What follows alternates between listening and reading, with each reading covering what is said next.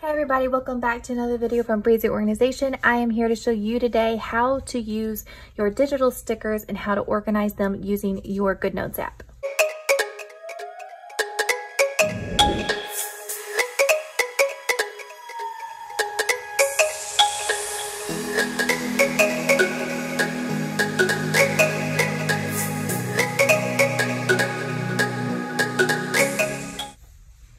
Okay, so you may have just purchased some stickers online from our shop on Breezy Organization or from somewhere else. Now, stickers come in different types. It all depends on how the creator decided to make them.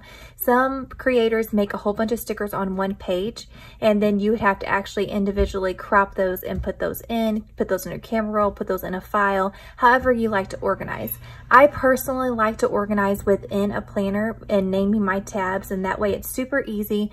So the way that I like to use it is to have my weekly planner up and then my sticker planner on the other side, so I can easily just circle the sticker that I want. I can click right back here and paste without having to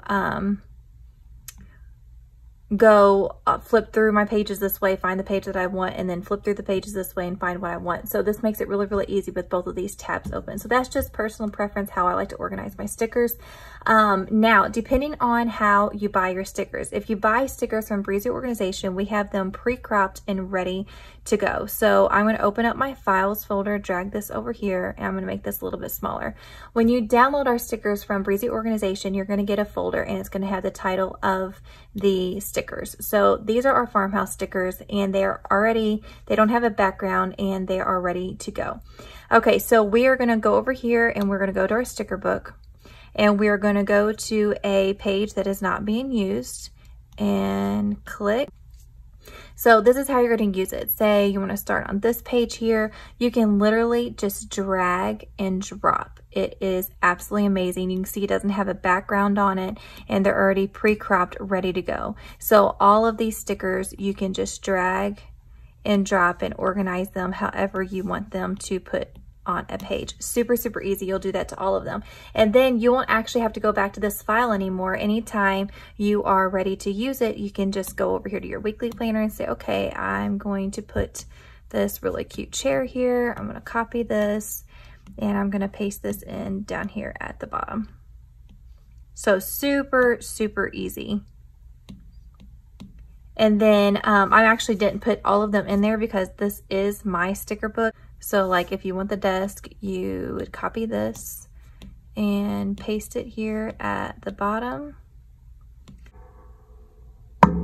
Okay, and then now we need to grab the chair. So we're gonna copy this and paste this over here. And then you have the desk and the chair. So super, super cute. Okay, so that is how you can use our stickers. They're pre-cropped, they're ready to go. Okay, so some people sell actual PNG sticker sheets. So how you would use those in your sticker book, you would save the picture, and then it would be like a sheet of stickers like this. Now it would look a little bit better than this. I don't actually sell them like that, so I just put a few stickers on the same page to show you kind of how it would work. But they have a PNG background, so all these are see-through, but as you can see, I have way too many stickers. I can't just pick one. So this is what you'll do. You will click on the blue handle and you'll hit crop, and then you'll just bring this in really, really close. That way it's easy for you to use later. And then once you crop these and put these in your sticker book, this is what's nice about having a sticker book, because if you're just going to use that sticker over and over again, you would have to do that every single time you had one sticker that you wanted to use. But if you have a sticker book, now the next time that I want to use this, all I have to do is copy this one image, and then I can put it on the page that I want to, and it's already pre-cut, and I don't have to do that again. So, but you would need to do that to every one of those files. So you'd have to click here, click crop, and then crop these down. So we like to sell ours pre-cropped, so we save you kind of this step because sometimes this could take a long time to do.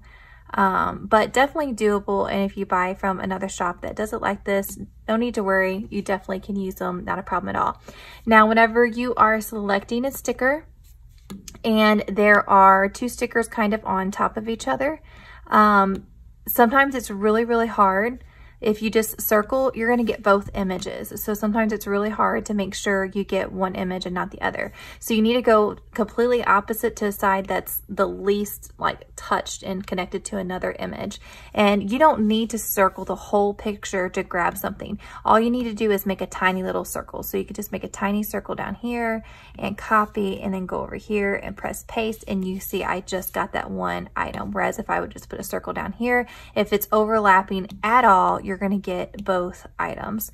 So whenever you are putting it in a sticker book, you can have things pretty close to each other like this. Obviously they are on top of each other and it still works. It is a lot easier if you do allow just a little bit of white space in between, so you don't have to worry about that as much. But definitely easy to do. You don't have to circle the whole thing. Just make that small circle in there and you are good to go.